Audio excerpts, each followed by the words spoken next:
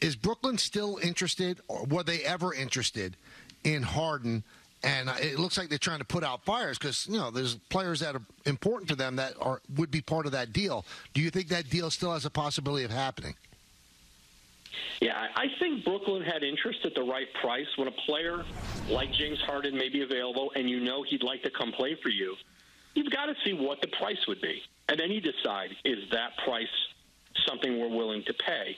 What I don't think Brooklyn's interested in doing for anybody is trading multiple picks out for years and years in the future, like the Nets did in the Kevin Garnett, Paul Pierce trade that dug them a very big hole. Now, Harden's at a different point in his career, a different player than the previous regime was trading for with, Garnett and Pierce, who were more at the end of their careers. But, I think for the Nets, they've got some very good complementary pieces around Kevin Durant, Kyrie Irving. And listen, if a player like a Bradley Beal becomes available, or James Harden, they have the assets to get involved. Now, the one thing Houston has wanted in any deal for Harden is a great young player, multiple picks. Brooklyn's got very good young players.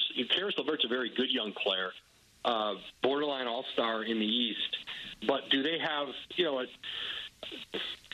that one knockout player that you say, okay, we can hang our hat on this guy in a James Harden trade? That remains to be seen. But right now, Houston has not been interested in they showed very little, if any, interest in engaging Brooklyn in trade talks.